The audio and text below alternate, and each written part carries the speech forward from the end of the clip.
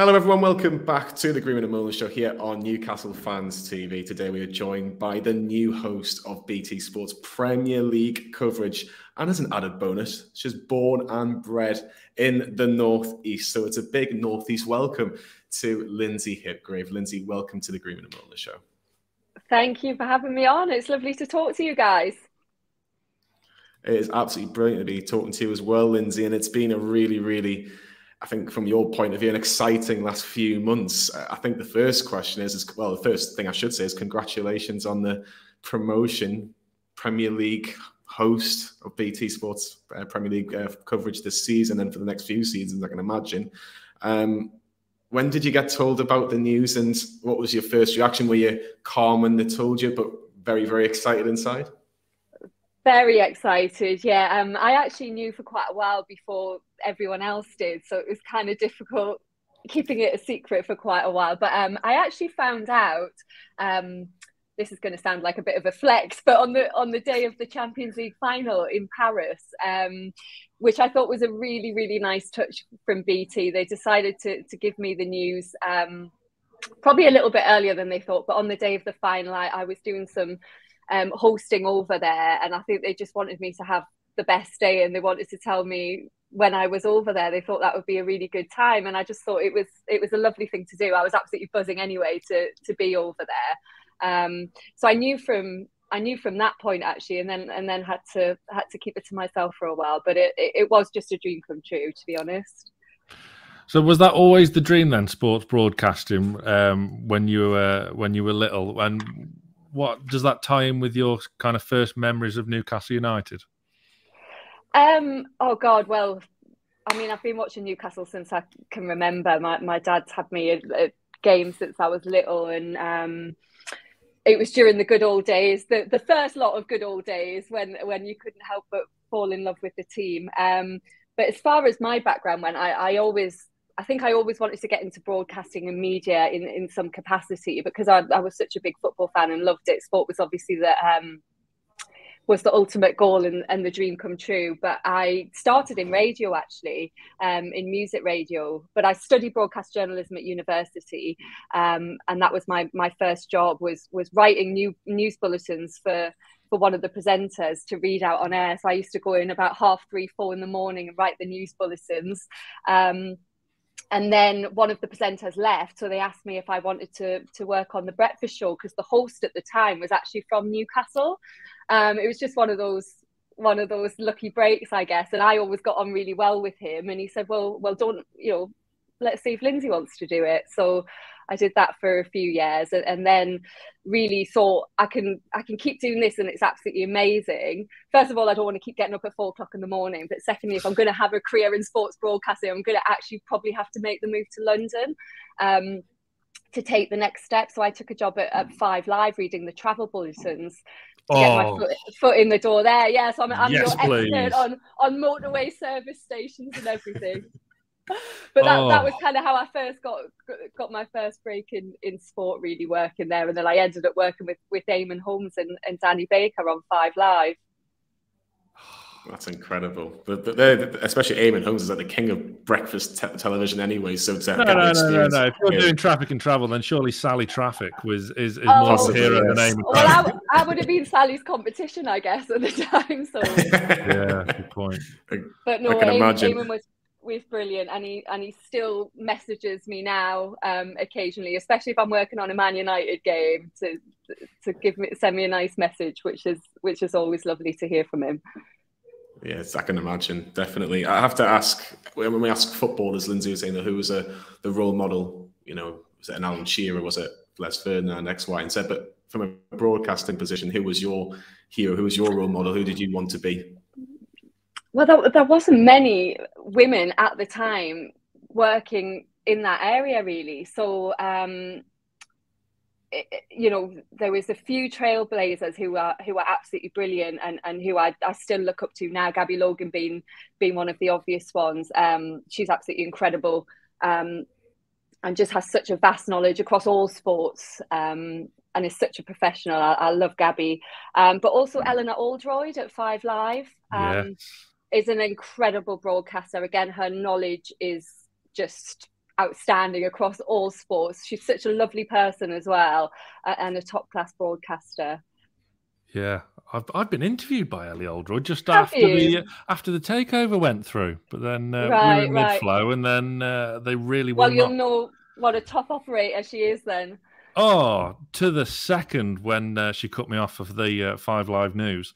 But yeah, she's brilliant, especially reporting on cricket as well. Love Ellie Oldroyd. She's brilliant. Yeah, absolutely. And Hazel Irvine is another one. You know, like I said, there weren't very many women who I had to look up to at that time. It was mainly men doing the sort of jobs that I hope to one day have. So they were the ones I actually looked at and thought, you know, maybe possible.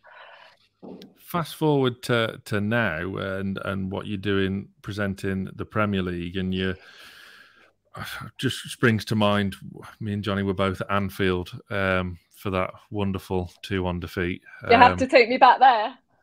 Yeah, but you were there, stood alongside Shay Given. I mean, you know, McManaman and Rio Ferdinand were there as well, but, you know, Shay Given.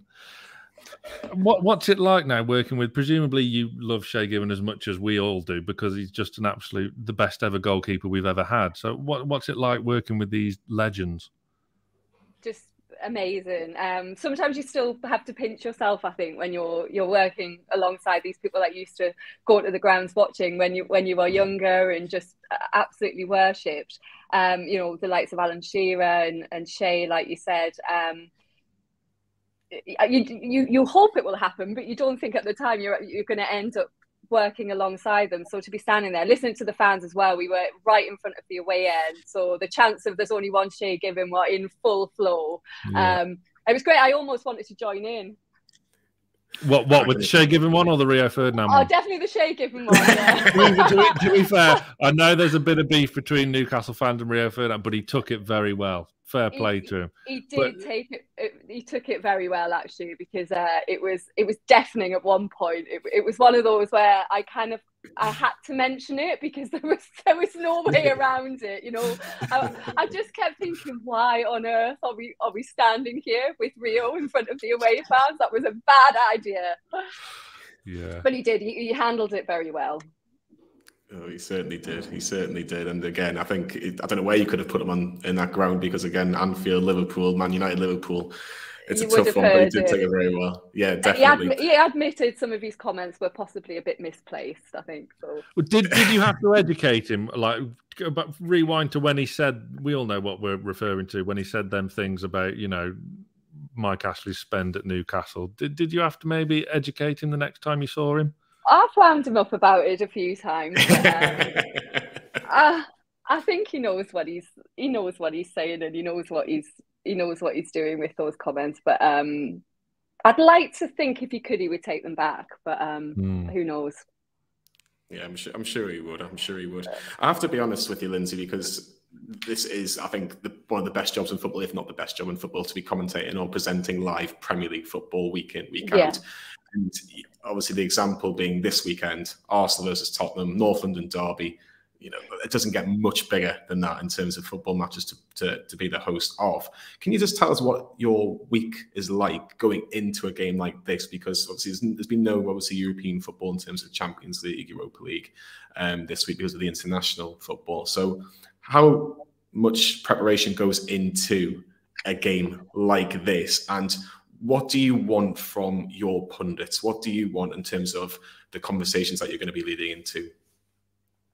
Well, first and foremost, I think maybe a lot more than people actually realise, I think. Well, I'm desperate for it to come back for a start with the international break. It's felt like a long wait. And as you both well know, watching England at the moment is a bit of a struggle. So I'm desperate for it to come back. But so today, the first message came in today, setting up the WhatsApp group. So there's a different WhatsApp group each week, depending on who the pundits are, who's working on the show.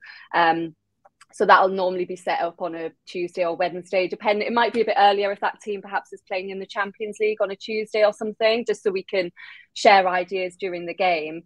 And that just sort of sparks the initial conversations where people put in their ideas, things they want to talk about, they make suggestions.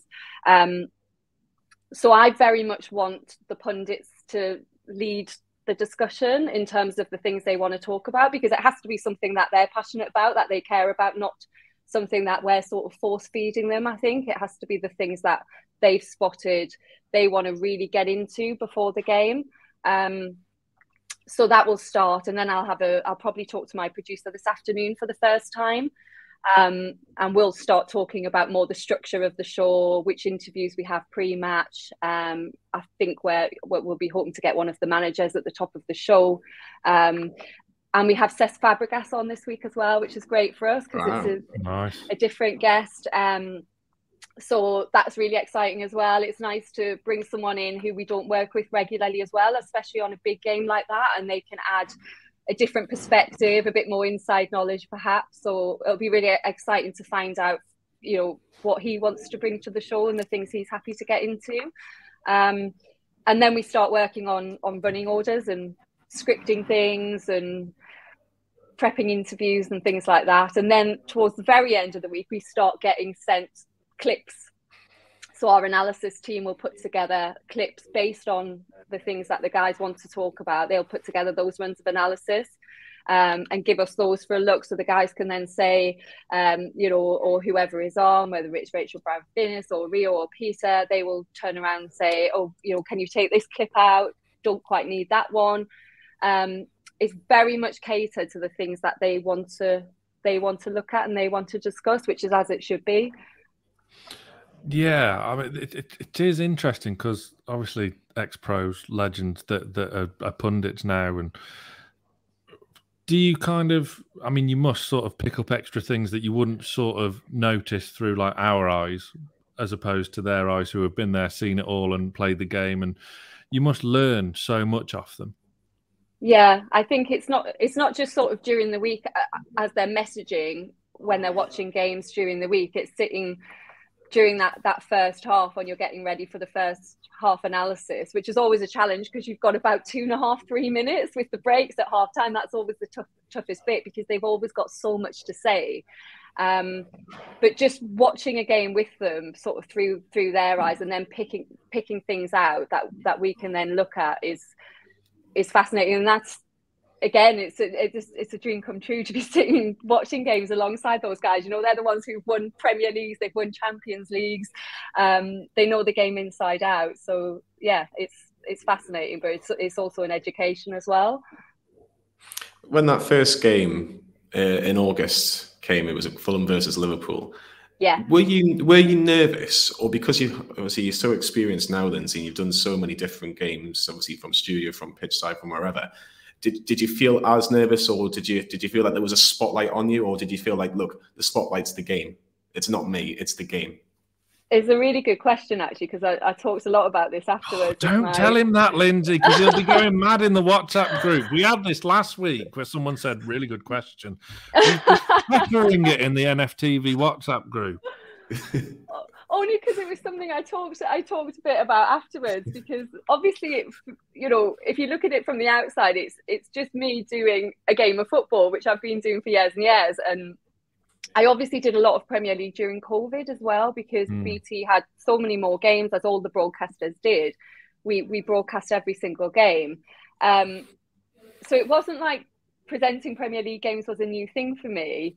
But it felt very, very different on the day. So yeah, is the honest answer to that. I was very nervous. And I think a lot of it was down to a lot of lovely messages I was being sent from people. Everyone was being so lovely and so kind. I had so many good messages on the day. It made it feel like I was doing something completely new and something different. So I felt a lot of responsibility, I think, as well, to do it justice and really deliver it properly. So yeah, it was the same thing. It was the same going to work, presenting a game, the same build up, the same preparation, but it just felt like a bit more pressure, I think. So I was glad to get the first one done. Is it that feeling of responsibility then that kind of keeps you sort of grounded, especially when you want to be a bit irate? Like, again, not to take us back to that Anfield game where Liverpool score after 40 minutes of stoppage time. That I'm guessing. Yeah, I'm guessing inside you were fuming, as we all were. But is it that responsibility that kind of keeps you tempered and grounded? Yeah, definitely. I think that was probably the hardest post-match I've ever had to do, without a doubt.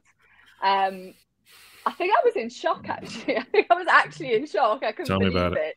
And I was really just thankful that I had Shay there, because I felt like I could keep my composure and almost direct how I was feeling about it by just directing those questions to Shay and letting him unload out of the situation, which is what I should be doing. But I think I was pretty stunned and in shock, and I found it very, very difficult not to show any emotion. But I think I managed it just about.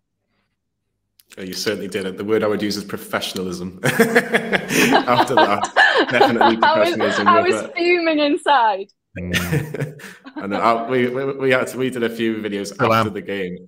Yeah, still am. And I was given I don't know if it was an honour or given the opportunity to do in what we call the match reaction. And I had my brother there. My brother was actually a Liverpool supporter, and that was just the hardest 3 or 4 minutes trying to describe that game. But again, we'll touch more about the new Newcastle United, if you want to call it that. But going back on to obviously the reaction and everything, what was the best bit of advice you were given? I don't know if it was Jake or somebody that you worked with over the years. Is there anybody that's given you the best bit of advice when it comes to broadcasting? Oh God, lots of people along the way.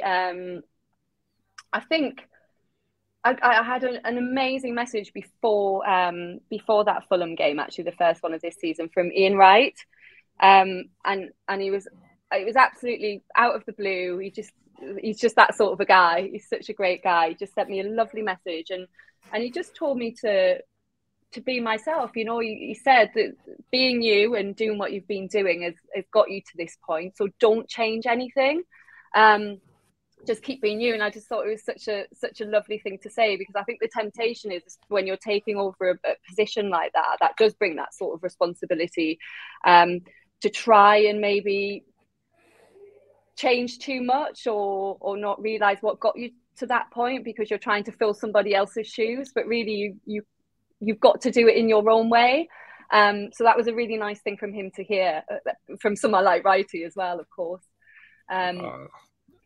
But I've had great advice from so many people. I'm so lucky. I mean, Glenn Hoddle as well. You know, everyone has ups and downs in their career as well. You make the odd blunder here and there, and even if it's something trivial that other people move on from very quickly, they sort of play over in your mind, especially if you're a bit of a perfectionist like I am, and you want everything to go perfectly. And Glenn said to me, you know, one time, you know, it's not the mistakes we make in life, Lynsey, it's how we respond to them. And again, it's just a simple bit of advice, but it just picked me up when I needed it and made me want to work even harder. Love that. Everyone loves Ian Wright as well. It's impossible. Oh, he's honestly, he's so lovely. It was such a thoughtful message, and a good thing to hear. Actually, good advice. Absolutely. With the way BT's coverage is presented, obviously we touched on it before, being pitch side instead of like the old kind of style in a studio, quite formal. Is that something that you very much prefer? Obviously, working in radio, you're used to being cooped up in a studio, but getting a flavour of the atmosphere pitch side, is that something that you really enjoy? Definitely. It's what it's all about, isn't it? You want to be at the game, you want to be soaking it up. And I think, especially as someone who worked during that whole COVID period where I was presenting games in the grounds without the fans in, and that was hard. Just the soullessness of it, you know. It just felt so wrong. It felt like training games, and it was just missing the whole essence of what football is to me. So I think now to go back to being pitch side with fans in is perfect. I wouldn't want it any other way. And also I feel like we get a little bit more access now as well. So we can speak to players pre-match briefly sometimes, but at least we're having a bit of interaction with them. A lot of the managers are coming over to us for their pre-match interviews now. So it means our pundits can ask them questions rather than we're away from them in a studio. And, you know, they can't get involved in that interview. And some of their insights, brilliant. You know, they'll ask a question that someone like me who hasn't played played the game, let alone at that level, will think of something completely different. And I think there's a lot more value to that. There certainly is. There certainly is. I actually remember when you were pitch side for the Merseyside derby. And I think obviously you could hear the Everton supporters because Big Duncan Ferguson walking around with you. I bet you, I could just see him. He was just giving the old fist pumps towards I forget the stand now, but it was obviously the Gladys Street. That's the one, Gladys Street stand. And I could just see obviously the noise build, and that just you must feel so motivated just to give it the perfect build up, and you probably didn't have to do a lot when you've got all that noise coming from the that was like my highlight, I think, so far this season. Actually, again, it's good that you mentioned that. I'm getting you all the brownie points now. It was a real highlight for me that season, actually, that little walk round past Gladys Street with Big Dunk. It's my first time working with him. Oh my God, what an amazing guy. He is just lovely and an absolute legend. And it was just a privilege to be at Goodison with him, walking around the ground. And he absolutely loved it. You know, he just soaked it up, and it was a really special moment, that, actually. And also the fact that we had Crouchy there, who scored in front of the Gladys Street end as well. Yeah. And he then started remembering, like, the looks on people's faces as he scored that goal when he was in front of that stand. And I think being there sort of put him right back in that place. So he loved it for different reasons, and you probably wouldn't get that in the studio. Well, you wouldn't. No, it was brilliant. But I'd have to say it was your first time working with Big Dunk, and you were probably the only person in and around that vicinity that maybe wanted to ask him about what happened between him and Ruud Gullit after the time where derby or something like that. Just off camera, did you maybe touch on his time at Newcastle? Because obviously he's Mr. Everton, so you know there wasn't that much to go on for his time at Newcastle. But did you talk about it? We did, but mainly from the sense that his son's there at the moment, so, and he's loving it. So yeah, we talked about that a lot. But he loves the city, and he's really happy his son's at the club. So we did talk about it. He loves Newcastle, and he loves the people as well. So yeah, it was nice to talk about that. Yeah, I can imagine. I can certainly imagine what, like I say, if you got your son there as well, I think that probably makes it brilliant. But I've still got a bad neck though after that game, by the way. Crouchy and Big Dunk. I had Big Dunk, Crouchy, and Rio was about. Rio must be 6'4" or something as well. So I literally spent, and I don't think I'm that short really. But I literally spent the whole game like this. Yeah, mate. Well, Sam, you're about 6'4" as well, and you're 6'3", 6'4". Yeah. So you when we watched the Forest and Liverpool games together, you know how Lynsey was feeling. Yeah, exactly. Always looking up to you, Sam. Don't worry, I'm always looking up to you. Always looking up. Exactly. Lynsey, you've worked on. I was just doing some research, and you've done so many different. Worked for so many different companies. Well, no, you've worked for so many different companies. I've got Al Jazeera. I've got Setanta Sports when Setanta Sports was still a company. But Channel 5 was just something that kind of popped in my head when you were there during the Championship season, when obviously Channel 5 had rights for the Football League and the League Cup as well. And obviously that was a season that was actually very, very good for Newcastle in the sense that they were promoted back to the Premier League. How did you find working while Newcastle were doing well, winning games of football for a change after the period that we've just kind of had before the takeover?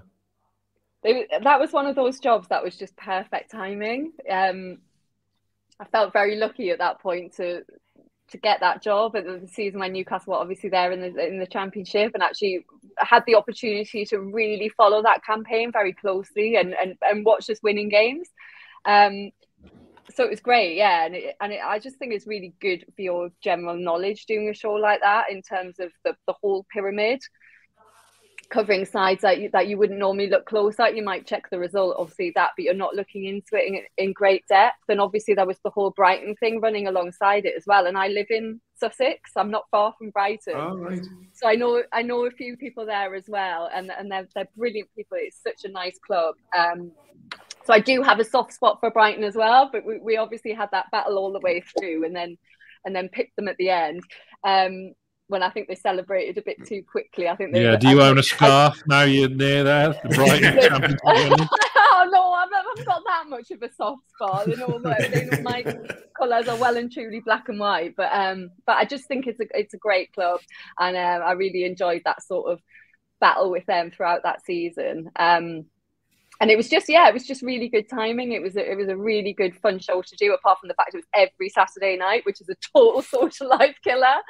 It was just perfect timing that it was Newcastle's sort of really good championship season, and then to get the Premier League gig on a season where things are really looking up for us now, and actually to start that season not just with so much optimism about my own career and be really enjoying that side of it, but with so much optimism about my club as well. It's nice not to start this job going into it thinking, Newcastle going to scrape survival. I mean, we ask most of our guests this now these days, but where were you takeover night? And did it make you, obviously you say you live down in Sussex, did it make you want to jump on the train and just go to St James's Park watching the scenes unfold?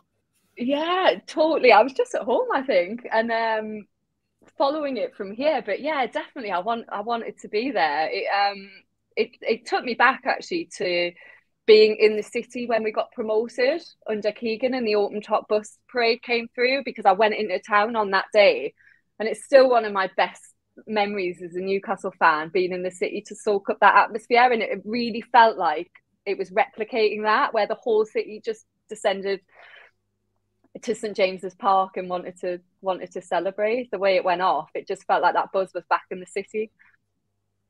Again, I think that Tottenham game, I know that it was live on another television station, which I'll not mention, but I could just, that Tottenham game and the whole experience. It was I think the words that's been used a lot, Lynsey, is hope. The hope's now back at the club, and there is an optimism that Newcastle can do something. Do you believe in that hope that something will happen in a really good, positive future for Newcastle United right now? Yeah, no, definitely. I do have that optimism, and I think they're going about it the right way. That's what I like as well. It's not let's go crazy and spend a ton of money on a random squad boost without actually any sort of strategy in place and any plan. And I just feel like they're doing it from the foundations up and doing it properly, putting the right people in place, taking good advice, and putting a structure in place to build something, rather than just try and spend your way to something very quickly. Actually build something that's more sustainable. And obviously it is still a work in progress. I'm already seeing people think, too many draws and this is not going in the direction it should. It's like, hang on a minute. There is so much progress there that's clear to see. We should have a lot more points on the board than we actually have. I think some of the performances have been a lot better than the results.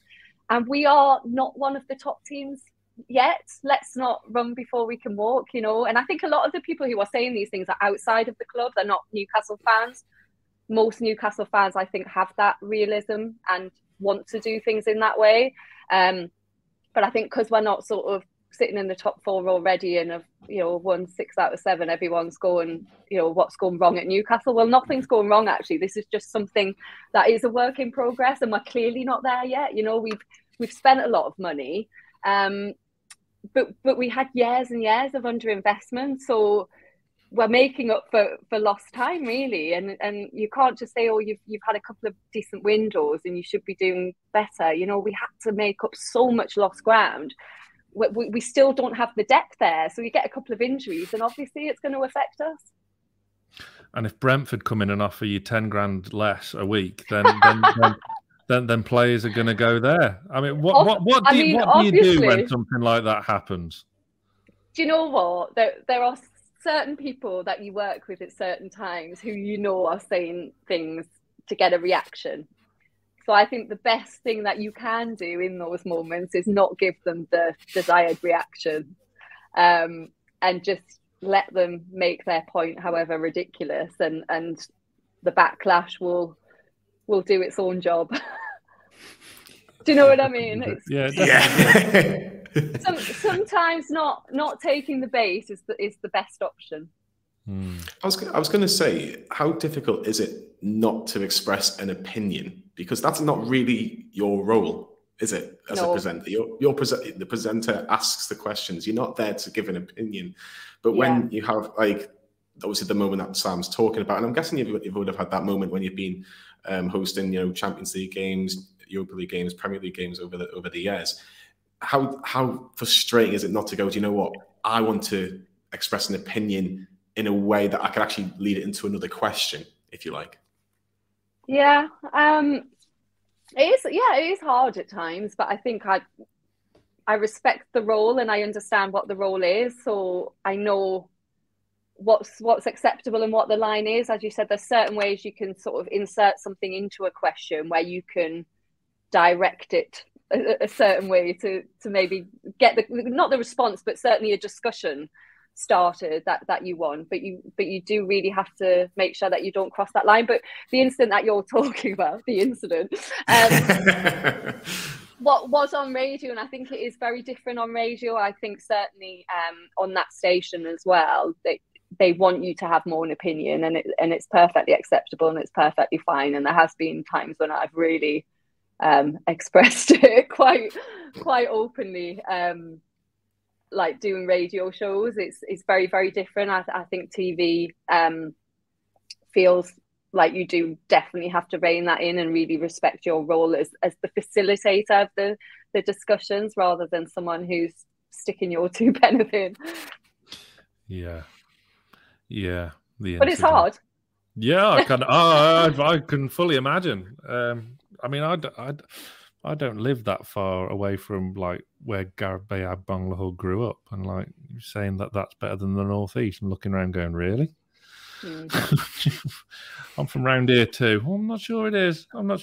But anyway, back to Newcastle stuff. No, some people are more provocative than others, Yeah. You've just got to deal with that. Yeah.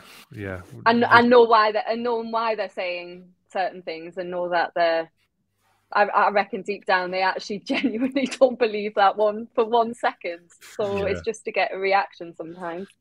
No, you're absolutely right. And they'll all be eating their words in a few years' time. As you say, it's a long-term project, but we've already got players now like Bruno, who is just chuffing magic. And we're already seeing green shoots of promise. I mean, just how excited are you to see this squad, this team gel together and develop, and see more players like Bruno and Isak, Botman, Saint-Maximin come back to Newcastle United like the good old days? It's brilliant. I love the players that we've got. I just want to keep them all fit enough at the same time, so that we're seeing them all on the pitch at the same time regularly enough. That's the problem at the moment. There's so much promise there, and we've seen so many exciting moments from these new players, but we're just not getting them on the pitch at the same time. I want Bruno in there regularly. I want Isak and Saint-Maximin all starting at the same time. Wilson to be fit, and it's just not happening at the moment. So that's my concern, is that we still don't sort of have that depth, and we're missing a couple of key players, and that's when we're not picking up the results. But as far as going forward, there's some brilliant players in there, and I'm very excited about what's to come. I mean, Isak looked fantastic at Anfield, didn't he? We know what he can do and what he's capable of, and Bruno, I think, is just an absolute game changer.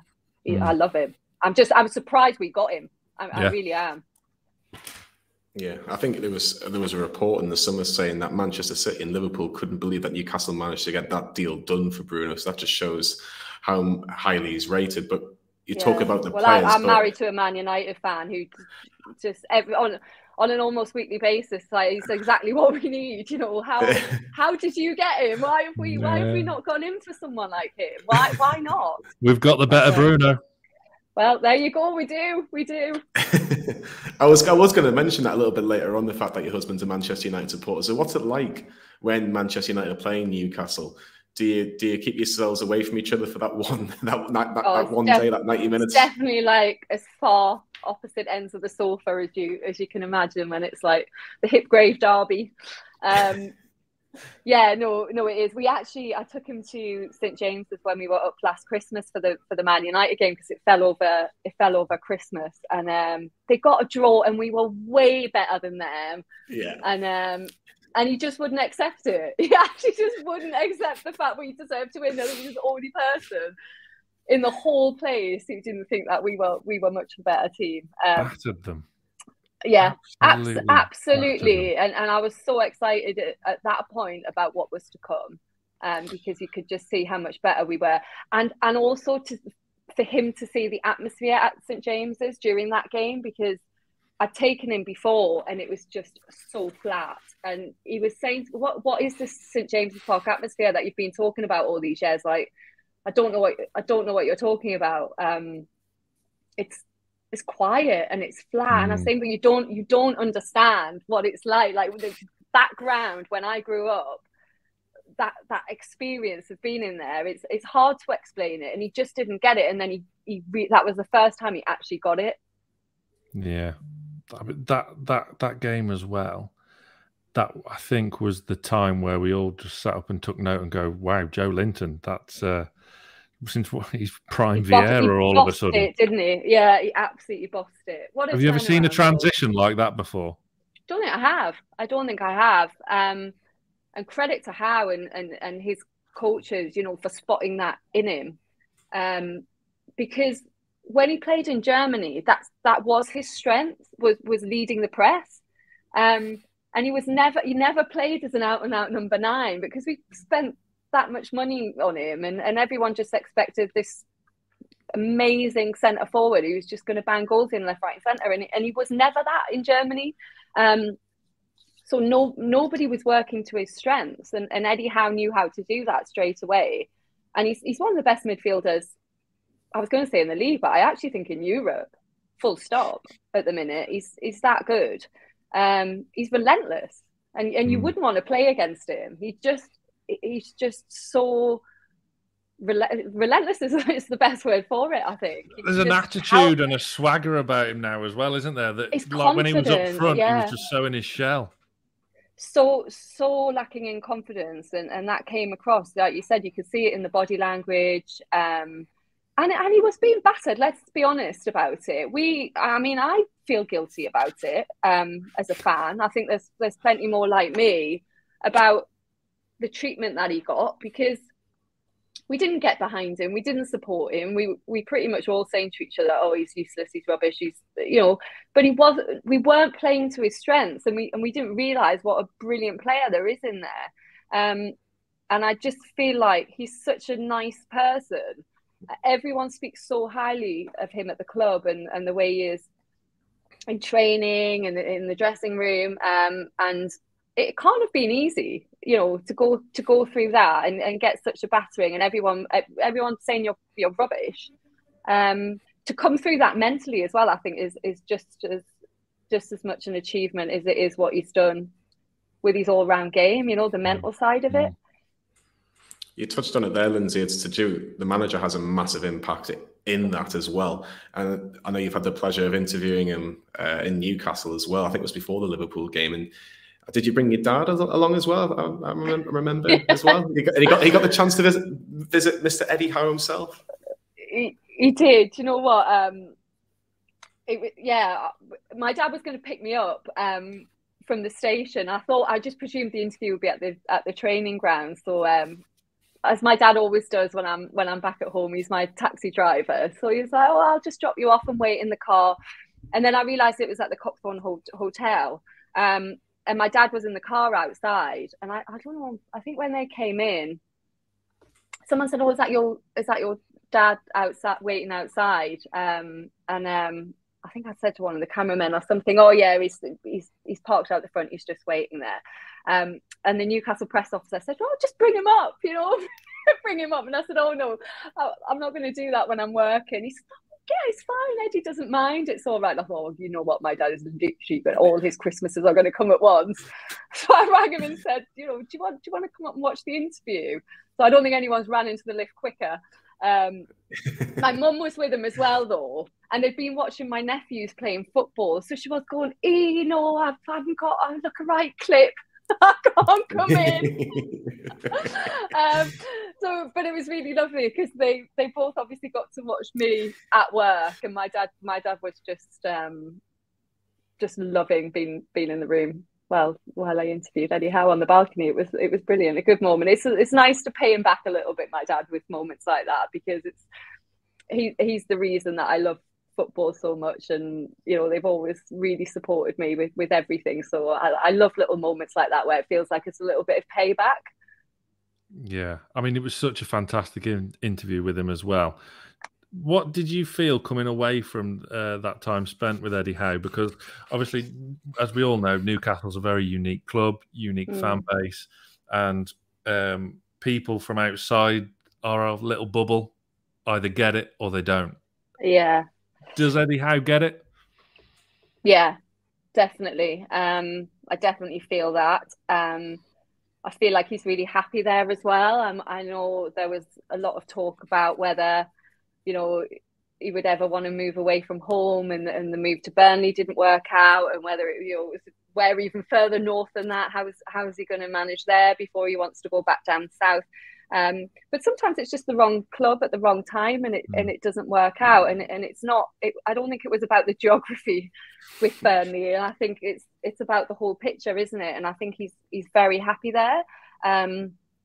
He's obviously very well backed in terms of the new contract that they've given him. They've put their faith in him, so he knows that he's got that support. And I think he's happy. He's happy in the city. His family are going to be moving up as well, so that'll make him even more settled. But he gets the club, he gets the connection with the fans and how important that is. And he wants to use that to his and the team's advantage. But also, I think he's just absolutely loving the way the fans and the city have responded to him.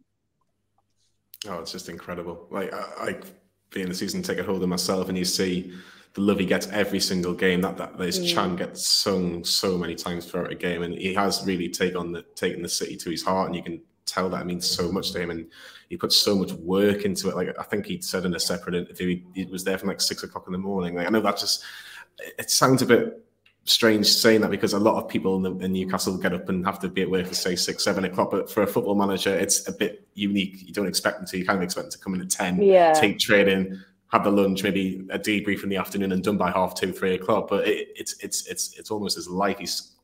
I don't think he switches off from it. I don't think he switches off from it at all. And actually, we spoke not in the interview, but before that, because we were at the Copthorne, and we were talking about him being in the Hilton on his first game because he tested positive for COVID, just how difficult that was for him, just not having that control. Because I think it's, when it comes to work and football, he's a control freak and he wants to be involved in everything. And I think he just felt so detached from it and frustrated as well. The fact that there was such a build up to it and then he couldn't be there. I think that was probably one of his hardest moments as a manager, actually being stuck in that hotel. Yeah, that's just typical Newcastle, though, isn't it? It felt like that at the time, didn't it? It did feel like that at the time. But I just came away from it as well, I think, feeling how pleased I am that we've got someone that represents the club so well. He speaks so well and he comes across so well. Yes, obsessed with the football side of it, but also I just think a brilliant ambassador for the club as well. And we haven't always had that, let's be honest. It's nice to have someone that is coming out doing interviews and you're proud that they're your manager. Yeah, absolutely. Would you be a bit concerned, like if England were to have a poor World Cup and Southgate leaves, that the FA might come a knocking and his head might be turned?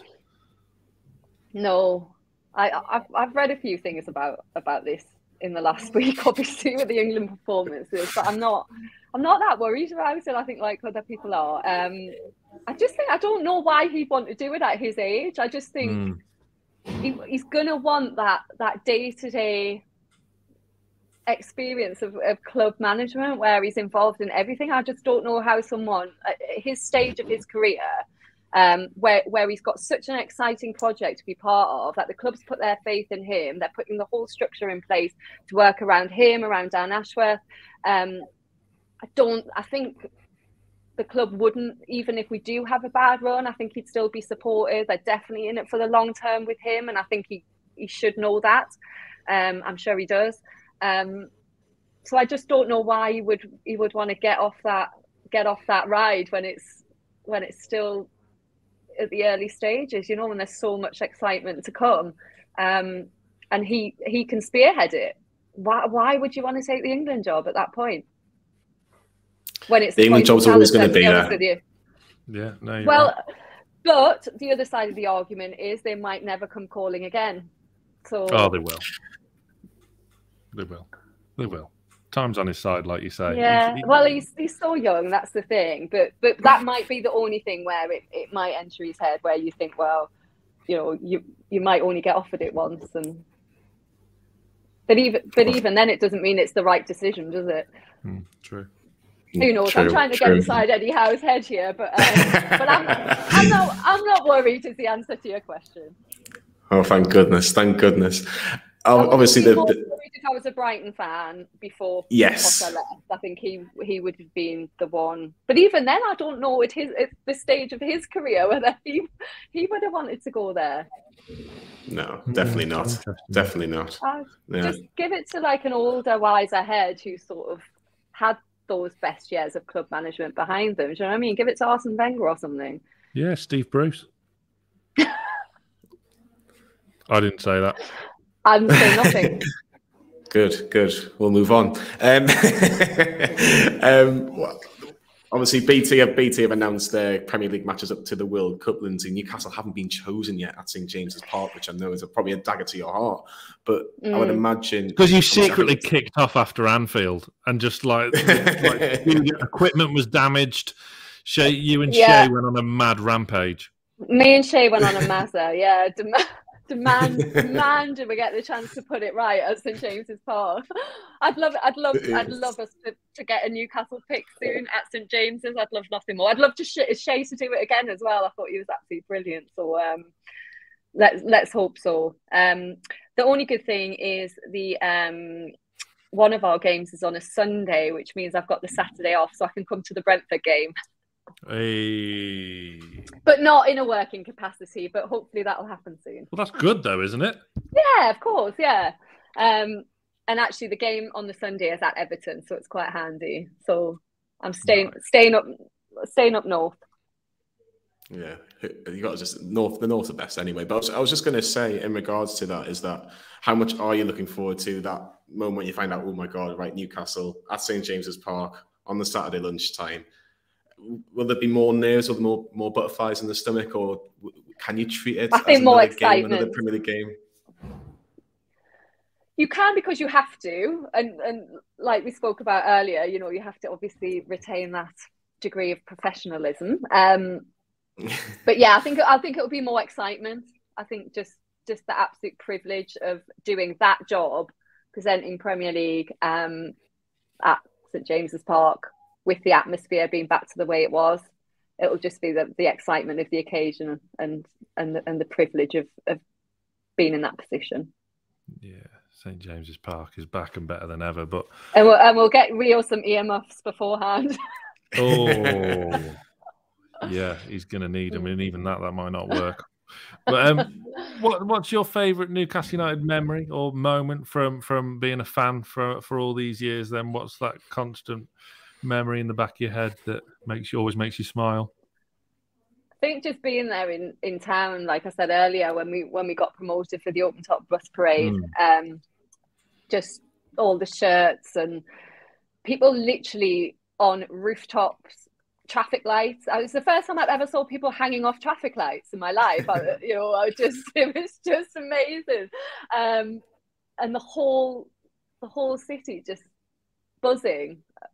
And coming together as one to celebrate the team. It was brilliant. It was just a great time, wasn't it, to be a Newcastle fan that whole period under Keegan. It was amazing. Yeah, that's why I was a Newcastle fan. Johnny's a bit younger despite his hairline to remember that. I know. Mine was the Savoy Robson days, Lynsey. So I always Well, yeah. Well, they were just as good as well. Yeah, Barcelona. Shola scoring at Barcelona. Milan 2-2. Yeah, great days. Great days. Certainly worse. And just actually being happy about losing games. I mean, who'd have thought that as a football fan? Like actually coming away from like a 4-3 defeat and being happy and proud because you were part of that spectacle and that occasion, and managing to not. It's coming back. Look, the other week from like how you'd be fuming back in the day of bottling a 3-1 lead at home to Man City, but now, like, I defy anyone not to be proud of that performance. It was great. Definitely, just going toe to toe with those teams again is brilliant, isn't it? Just knowing that we're going to give everyone a game, whoever it is, and not be fazed by it. It can be Liverpool, it'll be Man City. They are not going to play against us, whether it's home or away, and not know that they haven't been in a game. Did you have any experiences with the previous owner in terms of maybe when you were at St. James's covering a game or maybe an away game, and you kind of did you see him in any capacity? No, do you know what? I didn't actually. I mean, let's be honest, he didn't do many interviews, did he? No. And he wasn't around that much. So no, never met him, never interviewed him. If you could, what would be the one question you would ask him? God, when are you going? And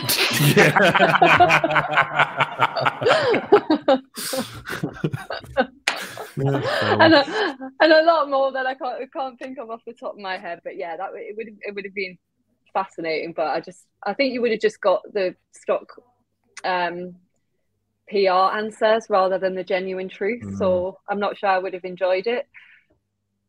No, I think there's so many questions you could have asked them, but again, it'll be fascinating to see what happens with the new owners and maybe have a chance having an interview with one of the new owners. What would be I'm nicking Sam's questions here, but what would be the one question you want to maybe ask an Amanda Stavey or a Mia Dagadusi potentially? Oh God, I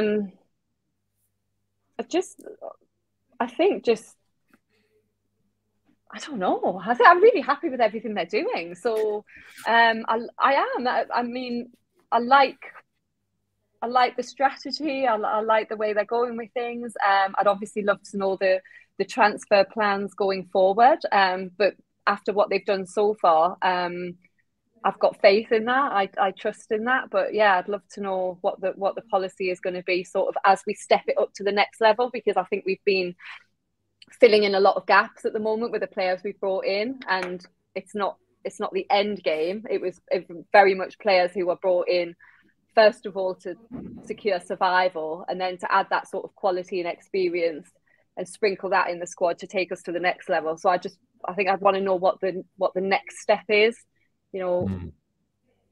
It's not because I want big stars to come in, but just how we move it on so that we become, you know, someone who's not just going to be comfortably staying in the league and giving everyone a game, to someone who can actually genuinely compete for Champions League place.